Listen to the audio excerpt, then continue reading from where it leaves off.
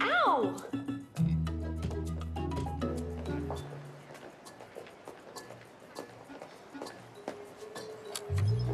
It's magnetic.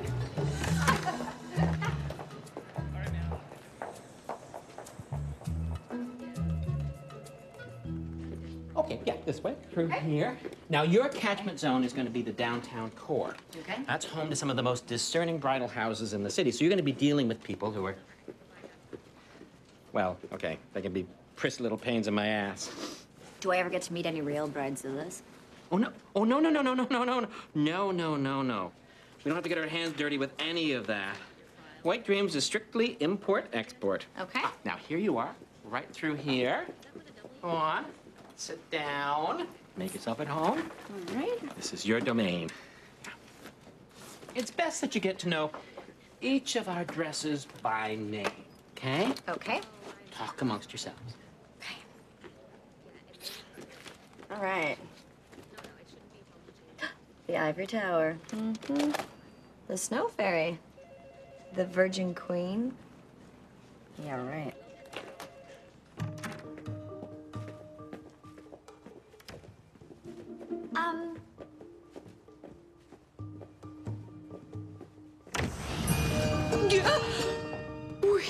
Good morning, Erica.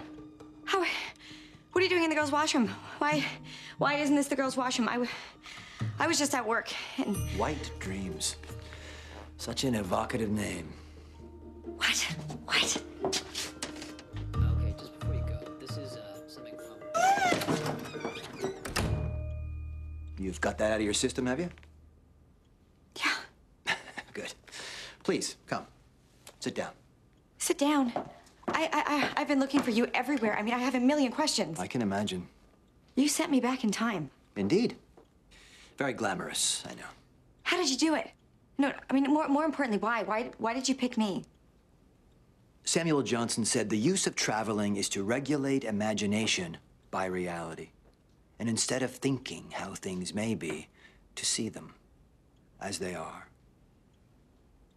Okay. Okay. Tell me about regret number 7. Tell me why you picked me. Well, why not you? Is your life so insignificant? No, but Oh, well, good then. Your list, please. Hold on. I have some questions to ask, and I think at the very least I'm entitled to ask them. I mean, you kind of made me destroy my car. Erica, we made a contract. And in order for that contract to work, you have to trust me. I do. And you have to trust that my #1 regret is Leo. Please send me back to him. I mean, I can warn him. No, you can't. You can't go back to fix other people's mistakes. And you can't go back to win the lottery, or to bet on the Stanley Cup, or to save your brother's life. This, Erica, is about you. It's your list, it's your regrets. It's you. So, tell me about number 7. Secret society. Okay. Okay.